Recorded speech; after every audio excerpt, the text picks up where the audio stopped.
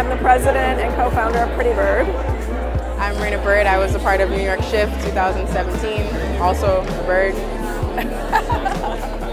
What was your experience with the program? It was validating. It made me, and I know the other people who were a part of it, feel as though our talent was real. Not that we necessarily doubted it, but it helped us feel like we had a place in the industry and believe in our work and develop our skills. What do you feel like have been the kind of the biggest barriers that you feel would keep you out of having those kind of opportunities? My barriers are really personal. I know immigration is a real hotspot right now in the U.S. and I'm not a U.S. citizen, and that has put me in a position where I can't get certain jobs and I can't do certain things.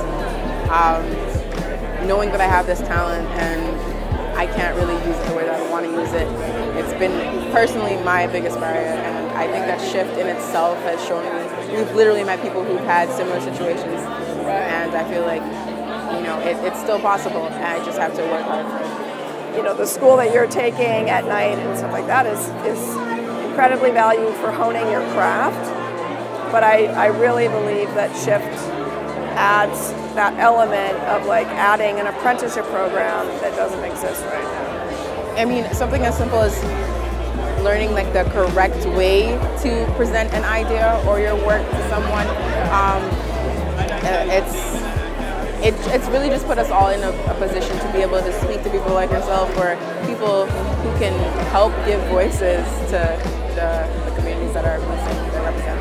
So what would be the ideal next step for you? The ideal next step would be getting a job, or being able to have a project that I don't have to come up with myself, like having someone say, okay, this is the problem, you have to solve this. I've never really had to solve a problem creatively that I didn't create myself. So,